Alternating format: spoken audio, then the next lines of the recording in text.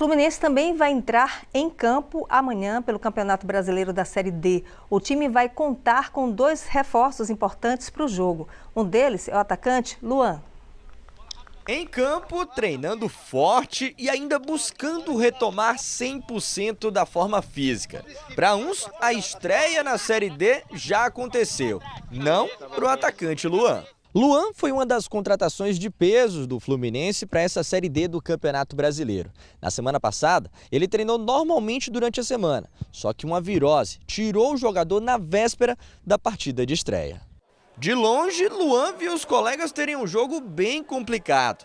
O Salgueiro chegou a ter 2 pênaltis a favor e largou na frente. Só que o Flu foi buscar o empate com esse gol do Rodolfo. A gente fica com aquela vontade de estar lá dentro ajudando os companheiros, né?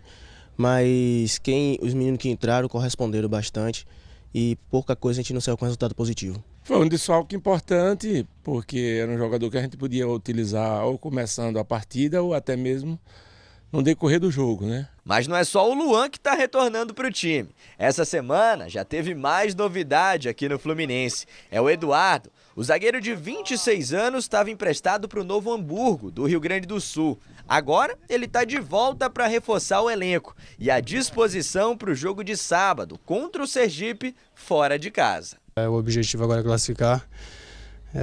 E trabalhar forte para a gente conseguir nosso objetivo, que é o acesso aí para a Série C. A gente espera, né, fazer uma grande partida no jogo lá contra o Sergipe, tentar vencer para encaminhar a nossa classificação antes da última partida contra o Salgueiro.